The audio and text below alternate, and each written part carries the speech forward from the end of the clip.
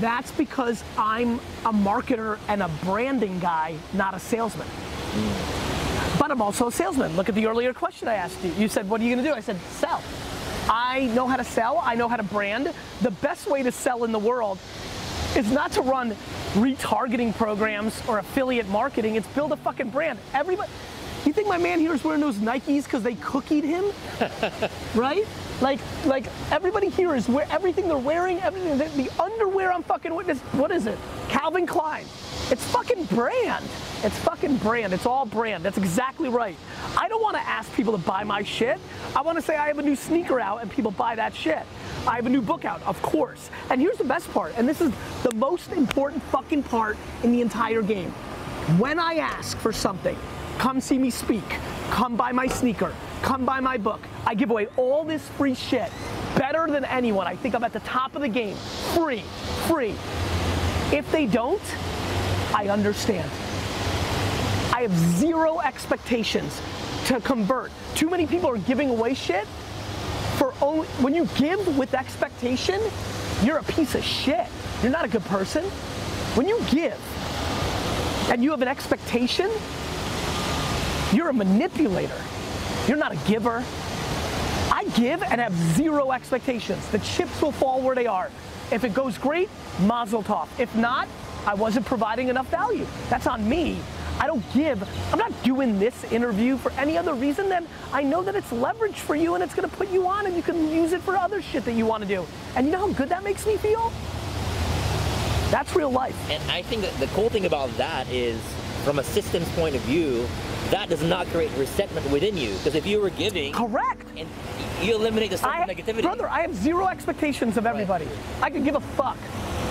I have zero expectations of my own employees. Many will argue with me in my own organization that one of my shortcomings is my lack of expectations. It's just the way I just have empathy. I'm just overly, to a fault, I would argue to a fault, empathetic. And I've brought it back to create more accountability and candor. But yeah, man, that's it. You're very smart to follow up what I said by that. That was a very good job by you. That's the right insight. You know why I'm always fucking happy? I don't fucking expect anything from people. Most of you are unhappy because you've got expectations of somebody, your mother, your friend, what you did at work, your boss, your homie. I got zero. When I lend somebody 20 bucks, I may pretend that shit's gone. I'm giving you 20 bucks. Yeah, it's funny. I had one funny question here. I was debating whether to ask, and I'm gonna fucking ask it.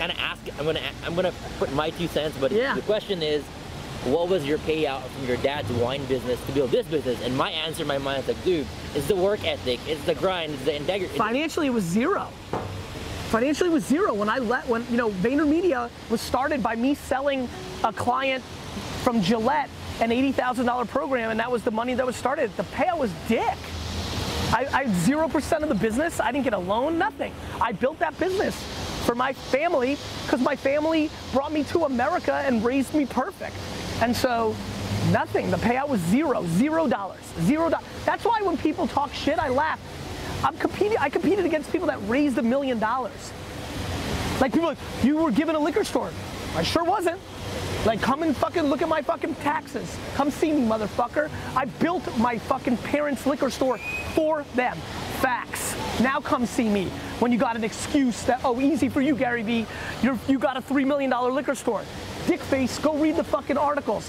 I started in a company that was doing $3 million, making $300,000 in profit. I worked my dick off from 22 to 34, 15 hours a day to build a business for my parents, and I left at 34 with nothing. Now tell me who had it worse. Dick. There you go.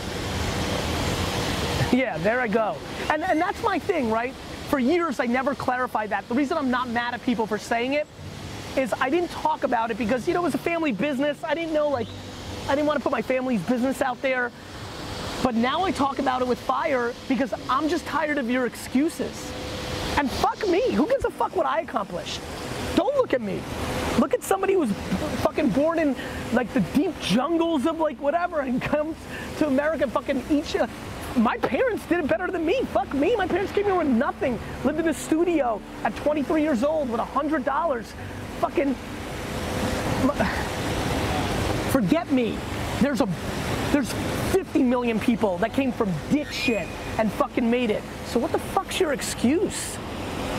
Entitlement, you're fucking entitled. If you ever bought a $5 Starbucks coffee, you're fucking soft. If you ever in your life bought a $5 fucking coffee from Starbucks, you are fucking soft. Globally, in the 7.7 billion people, you're fucking fancy, you're soft. A $5 fucking cup of coffee? Fuck you. So I don't want to hear it from the people in my comments or people like behind my back. You live in fucking, you live in like 99% of my comments are from people in first world countries. Like fuck you. What? Your best friend's parents bought him a BMW and not you, you fucking soft piece of shit?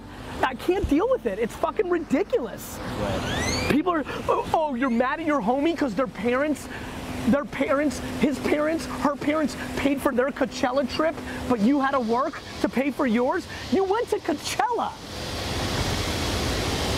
Like, what is the matter with you?